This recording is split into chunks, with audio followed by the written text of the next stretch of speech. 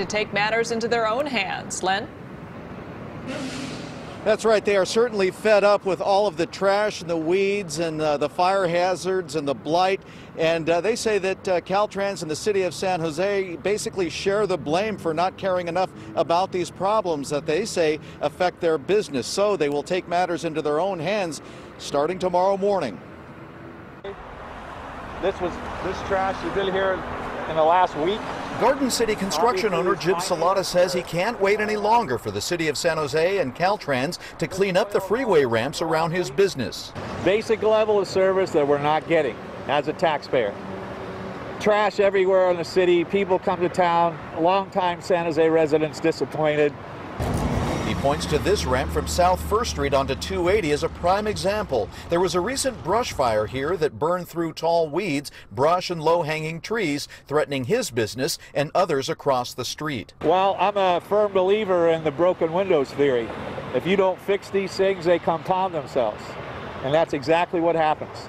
So people feel like they can throw trash here because the trees aren't trimmed and things are burnt. Caltrans says it has stopped removing homeless encampments from the freeways because of COVID, but now garbage from those camps is piling up, some on state property, some apparently on adjacent city sidewalks. But it's not just trash. Weeds and bushes are so overgrown, some are creeping into the lanes, as on this ramp between southbound 87 to southbound 280. We worry about it all the time. Eric Annenson just started a microbrewery across the street from one troubled ramp. He says it's bad for business. We get a lot of travelers coming into our tap room trying to experience a piece of San Jose, and it does feel like a bad representation to have those overgrown or the trash in the streets. It is kind of a bummer.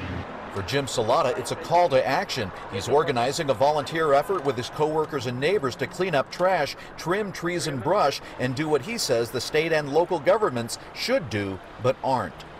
We'll bring a chainsaw out. We'll, cut the dead limb fell off yesterday over here. We'll raise the canopy, clean this up, and try to prevent the fire hazard, because if Caltrans, the city, are feckless and can't get it done, I guess we're just going to have to do it ourselves. Applaud his tenacity, Len, but the city, Caltrans, are they saying anything about this? Well, it's interesting. I did call Caltrans, and I heard back from one Caltrans spokesperson out of Sacramento who said that basically they can't clean up the camps right now because of COVID. But when I asked about the trash and the weeds and the basic maintenance that you heard about being brought up today, he said I'd have to talk to another spokesperson. And so I've been going back and forth with that person. And as of this moment, I still don't have any answers. I just talked to him on the phone a few minutes ago. He said he was pushing send on the email, but it hasn't arrived. So we don't have any answers despite a long day of checking. As for the city of San Jose, they're referring everything to Caltrans. So you can see how the frustration is building up with a lot of the residents here. Yeah, you can see why they took matters into their own hands. All right, Len Ramirez in San Jose, thanks so much. Yeah.